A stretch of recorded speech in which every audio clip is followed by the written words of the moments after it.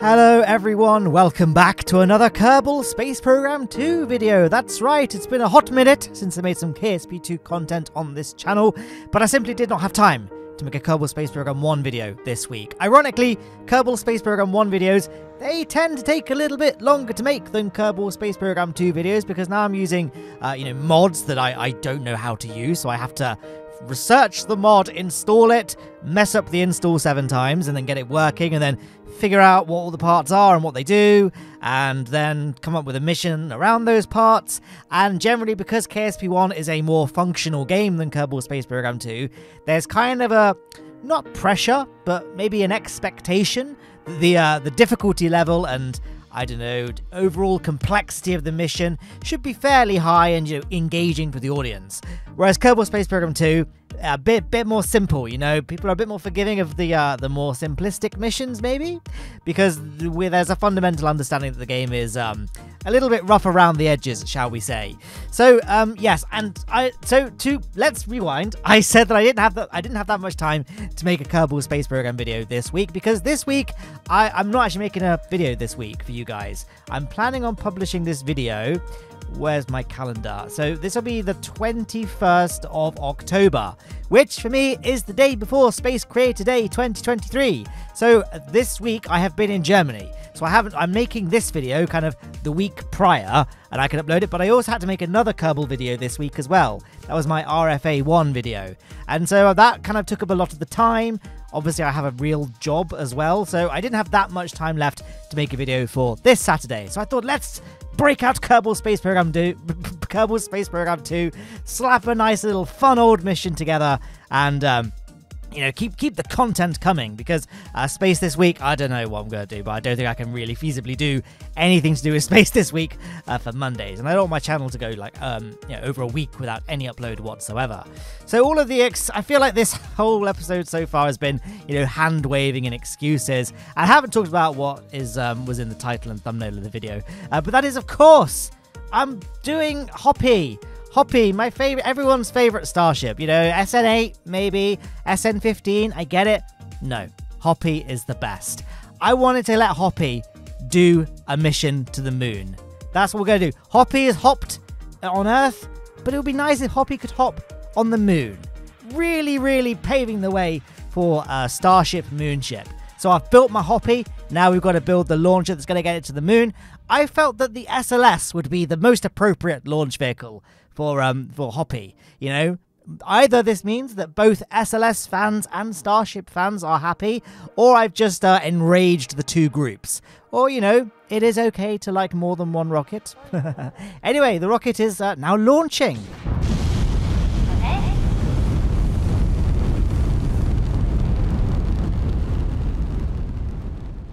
For all its flaws, I do miss the launch sound effects and the visual effects of the engine plumes when I go back to KSP1. So we can all appreciate that. Now we can just spin this thing around like space shuttle style and proceed our way to orbit. This is actually the second time I attempted to launch this, because first time I didn't have enough struts and it wobbled about a bit. And did you see that little pan down just there? That's right.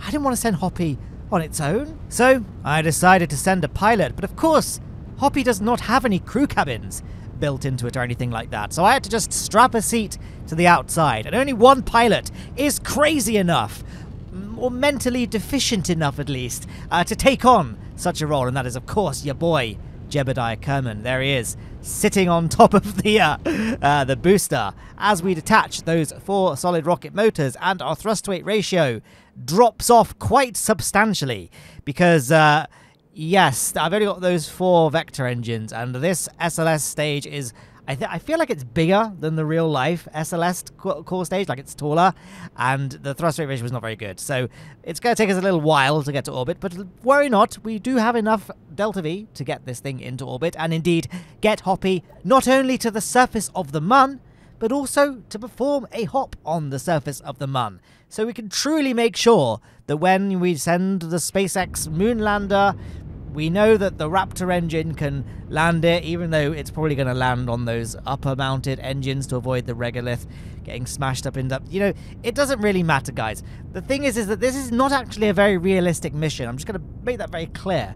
So you can't nitpick any flaws in the logic, because there was no logic to begin with, you know. But despite it being, at its core, utterly ridiculous, I hope in that sense it's an entertaining watch and is worthy of a little like on the video and, of course, a subscribe so that you get these videos in your subscription boxes.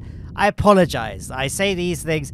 I know it kind of annoys people say, like, hey, I know how YouTube works. You need to tell me. But, like, we've, like, looked at the analytics, and whenever I say, hey, can you give a like and subscribe, it actually makes quite a substantial difference. I've just got to put food on the table, guys. I'm just, you know, doing my part. So that's me explaining why I say those things. Anyway, as you can see, the SLS has been expended. We are now on our nice reusable SpaceX stage. I say reusable because, of course, we're not just going to the Mun. You might have noticed we've got parachutes here. I intend to take this thing not just back to Kerbin, but back to the Kerbal Space Centre. So that's going to be a bit of a challenging thing to do. When you think about it, I said I wanted to do this mission because it was easy and quick, and then I kept on adding more and more challenges. The only reason I added parachutes to this thing, I wanted to land this thing on the single Raptor 1 engine. It's the Vector, but that's the Raptor 1 standard, alright? But because it's so, like, bottom heavy, and it's basically shaped like a lawn dart, right? So upon re-entry, it's just going to flip around and it will just nosedive, and we can't do a flip with the engine. So the parachutes are more there just so that when it's kind of getting close to the ground, it is definitely, you know, in the words of the great Tim Dodd, flamey end down. So that's what they're for. This thing totally can. It has sufficient thrust-weight ratio to land under its own engine power, and it will be landing with, like, it's got enough delta V such that if the aerodynamics weren't awful, it could land itself on Kerbin without the need for parachutes to slow it down, I think. I'm pretty sure just doing the mental arithmetic, it would work, but, you know, maybe it wouldn't. I don't really know. What I totally should have done, I've just thought of this now whilst the whole thing has been done and I've edited it and I'm just doing the commentary, but what I should have done, you know, an hour and a half ago, that was how quick I had to, like, film this thing and done. I should have added air brakes to it so I could sort of land it down sort of Falcon 9 / super heavy style. But, you know, you live and learn. And that would have, at the end of the day, that would have compromised the aesthetics. It's not a particularly accurate Hoppy, you know, look. I've got the two little monopropellant tanks at the top that stand in for those tanks that are on the real Hoppy. And I feel like the landing legs I got pretty good. And it's silver, and that's about it. I didn't really add much of the greebling. I saw I posted a picture on X, forever Twitter in our hearts, showing the launch stack and all that, and someone replied, I'm gonna shout you out, it's the Space Peacock, replied with, I presume, their version of Hoppy, and it's much more accurate in terms of, like, the greebling and stuff. So, yeah, mine could be improved a little bit, but I feel like the air brakes would have pushed it a bit too far, unlike having Jebediah Kerbin strapped to the side of it. But here it is, performing its moon landing. I feel like I probably should have described what Starhopper is to people that might not be familiar with the SpaceX Starship program. I feel like that's probably a minority of viewers, but I probably should say just in case. Starhopper was a prototype test vehicle developed by SpaceX as part of the Starship program. It wasn't designed to be a full-fledged spacecraft for missions like what I'm using it for here, but rather a small-scale prototype used to test various technologies and concepts that would later be incorporated into the development of the larger Starship spacecraft. It was basically a testbed to validate the design, engines, and other systems that be used in the Starship, such as landing!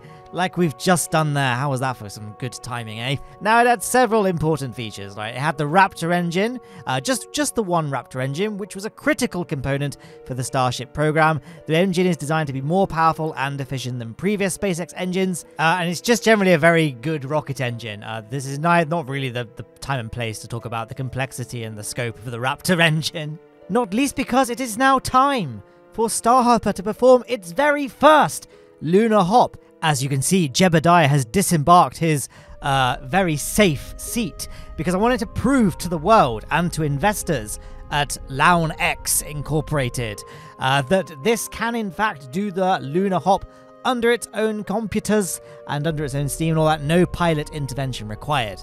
And it's Jeb at the end of the day, so probably would be better either way anyway.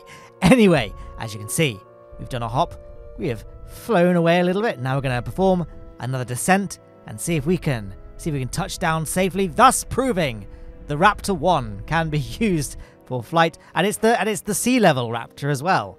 How great is that? Or bad? I don't know, you pick. Anyway, yes, so I've talked about the Raptor engine, didn't I? But the Starhopper in real life, which is kind of what I'm parodying here in this absurd way, is that the Starhopper conducted a series of short flight tests, often referred to as hops. These hops involved the spacecraft ascending a short distance into the air and then returning to the ground. These flights were kind of used to test the vehicle's stability and control. The other thing that you might notice with my Hoppy, and indeed the real one, it's very shiny and silver because it's made of stainless steel, which was a departure from the traditional use of aluminium and carbon composites in, traditional spacecraft design. SpaceX's choice of stainless steel was made as part of an effort to make the spacecraft more durable and reusable, not to mention much more easy to manufacture in their quest for rapid iteration of prototypes. But yeah, that's pretty much Starhopper. I asked ChatGPT if it could write me a nice little summary of Starhopper, and it wrote, the Starhopper served as a stepping stone in the development of the Starship, allowing SpaceX to test key technologies, refine their design, and gain valuable data on the performance of the Raptor engine. It generated significant attention and excitement among space enthusiasts and the public as it conducted its test flights, and it played a crucial role in the development of the next generation Starship spacecraft.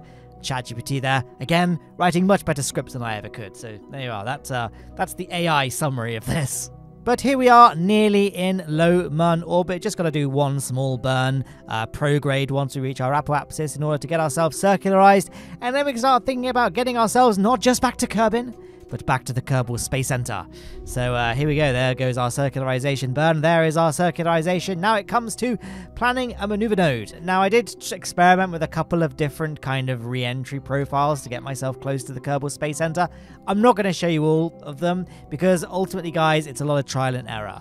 I feel like this video, it's not necessary for it to be really, really long, right? So I thought, let's just, whilst there's no re-entry heating or anything like that, let's just do a straight shot from Lowne orbit, straight re-entry into Kerbin's atmosphere, no circularization in low Kerbin orbit, which means I just had to kind of guess trajectories that would get us near the Kerbal Space Centre. Just kept quick saving and quick loading until I got a re-entry profile that would, satisfy what I needed. And here we go. Whoops! Don't get too time warp happy, kids. Now I then did a quick load, and this happened. I got this weird glitch that I've never seen before. The Mun is jelly. They've got no spacecraft. Jebediah Kerbin is an ominous grey square. It's all a bit of a disaster. And all my other quick saves were like this as well. I had to restart the game.